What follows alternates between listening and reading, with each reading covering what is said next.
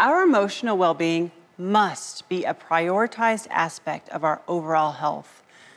We are becoming increasingly aware that when we address mental and emotional wellness, we see an increase in our physical health as well. I want to tell you about what happens in the body when we come up against things that influence mental well-being. In order to do that, I've come up with something I call the emotional feedback loop. It's a cycle that illustrates how the body reacts emotionally to sensory input. So let's break it down, starting with sensory input. Sensory input is basically when we perceive anything through our five senses: smell, taste, touch, sight, and sound. When you experience sensory input, your brain sets out to comprehend it, to give it meaning, and to form thoughts about it. Now, if this sensory input is perceived as unpleasant or worse, stressful or frightening, the thoughts created by that perception set off a cascade of neurotransmitters, which immediately activate stress hormones in our body. Now, this would be normal, even a healthy response for a real acute threat. But if these thoughts or perceived stressful conditions go on for long periods of time, something called the HPA axis becomes involved. HPA stands for hypothalamic, pituitary, adrenal. These three organs start talking to each other, and in some cases, revving the engine of our sympathetic nervous system. This creates a chemical cocktail consistent with stress. And once we're biochemically locked in, we tend to dwell on the same stressful thoughts, almost unconsciously, and the whole loop continues.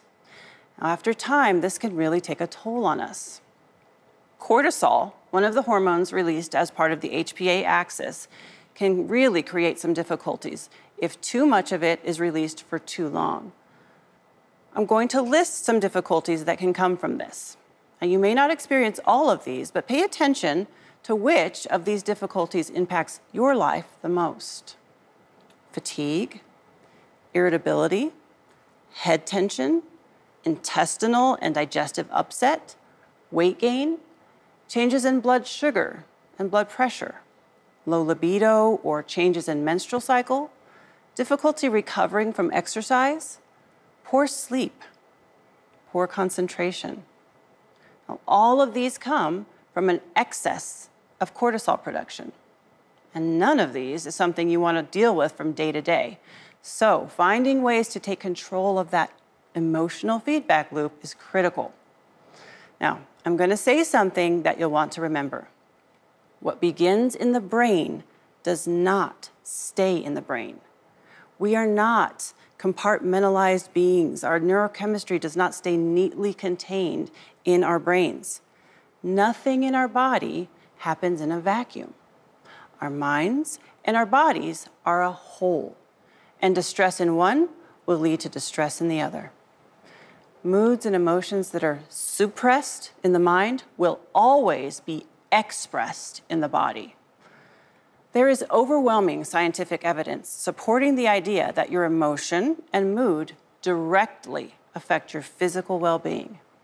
There is possibly no better or more obvious way to see this link than with the connection between emotion and physical discomfort. How many times have we felt a negative emotion and within minutes, hours, or days experienced a corresponding reaction in our body, specifically discomfort? My experience as a nurse practitioner sealed my belief in this link when I noticed an incredibly sharp increase in people asking for acute care while experiencing uncontrolled discomfort during the holidays.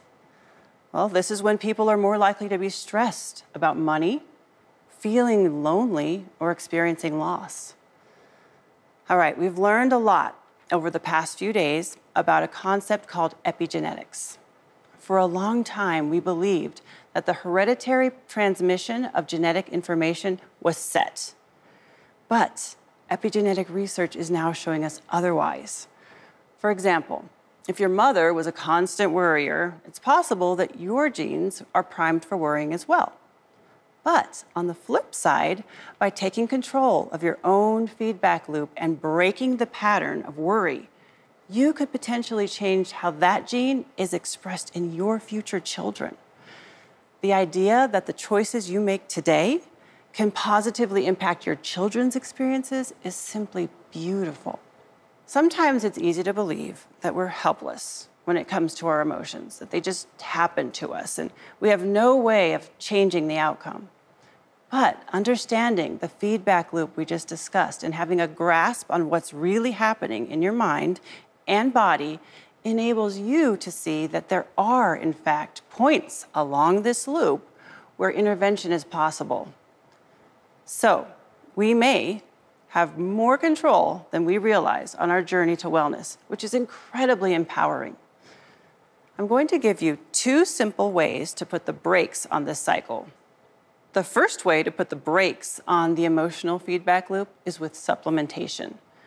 By regularly taking nutritional supplements, you can alter your biochemistry and set the stage, so to speak, for a healthier gut and brain environment.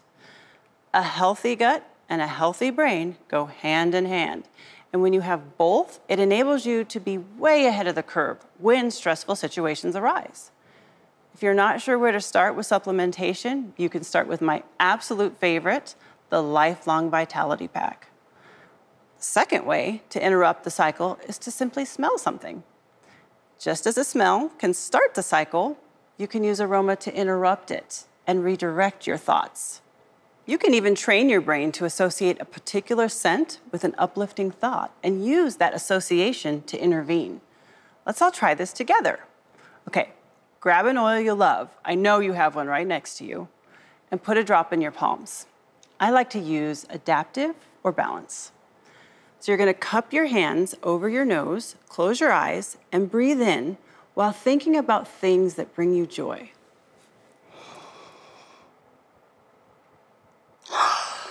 Isn't that lovely?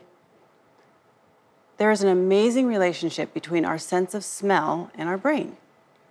Did you know that our sense of smell is 1,000 times more powerful than the other 4 senses? Smells can bypass that way station in the brain that usually acts as a gatekeeper deciding what to do with sensory input. Smells go straight to our limbic system. This means that smells and aromas impact us so quickly that we don't have time to think about it. This is where some of the most powerful benefits of essential oils come from, through their aromas and the way they can influence our mental well-being.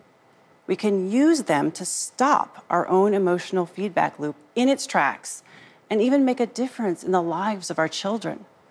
This is why I'm so grateful for the natural solutions I've learned in doTERRA.